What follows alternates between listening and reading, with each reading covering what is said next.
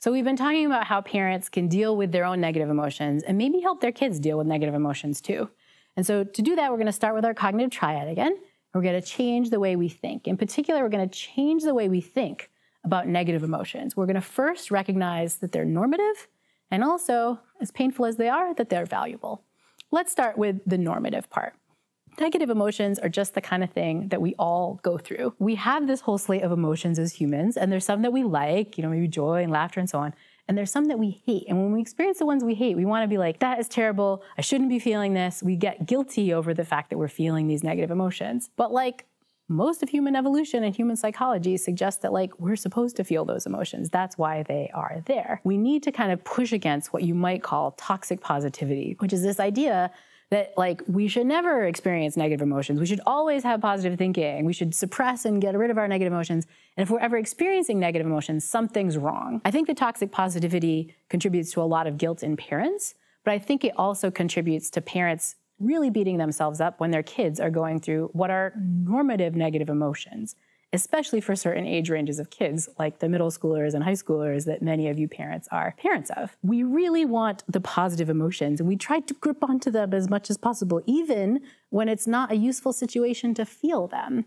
There are moments when it's normative to feel frustrated, normative to feel sad, normative to feel anxious, normative to feel any host of negative things. But we're like, nope, that's wrong. I will hold on to our positive emotion. And we need to realize that all emotions are supposed to be there. They're normal. And we need to allow not just ourselves to experience them, our kids. Be happy in some sense they're experiencing these joys, but notice that it's normative for them to feel sad or upset or all these other kinds of things. And I think this is particularly true when we're dealing with slightly older kids, slightly teenage kids.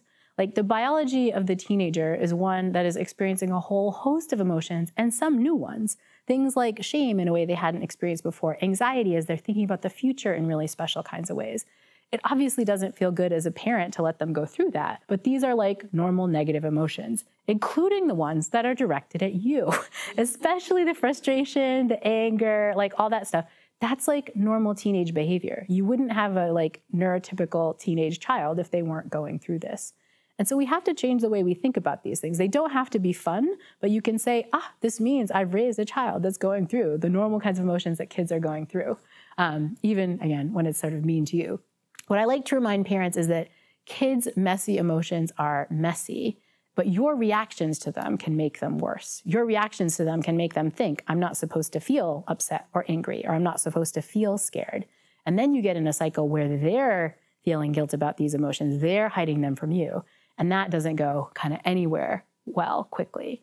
I like to remind parents that teenage emotions are going to be as messy as their rooms. And both of those are normative, the messy room and the messy emotions.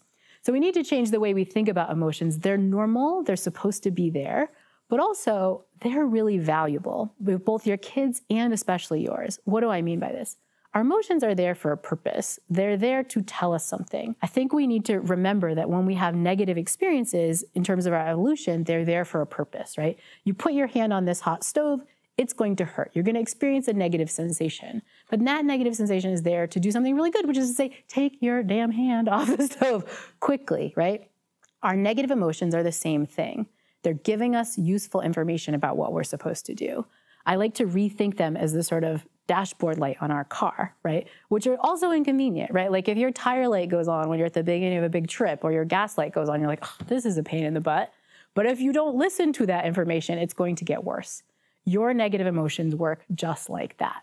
They are this signal that you need to do something, right? Your loneliness is a signal that you need to probably get some social connection. Your sense of anxiety and fear is that you need to either regulate or there's something there that you need to pay attention to. Your sense of anger is that there's something out of disproportion and you might need to take a break or do something else. Biggest one for parents, your sense of overwhelm is telling you that you need to take something off your plate. These are normal alert lights that if we don't listen to them, bad consequences will happen.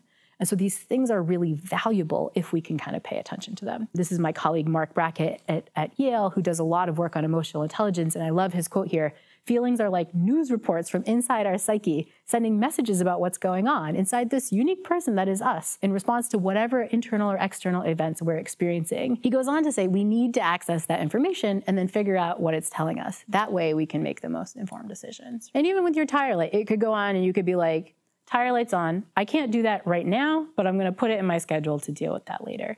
And sometimes our negative emotions work like that too. We need to pay attention to them to decide how to fix it. So that's how we need to think differently. We need to recognize that our emotions are normative and they're valuable and they're giving us interesting information.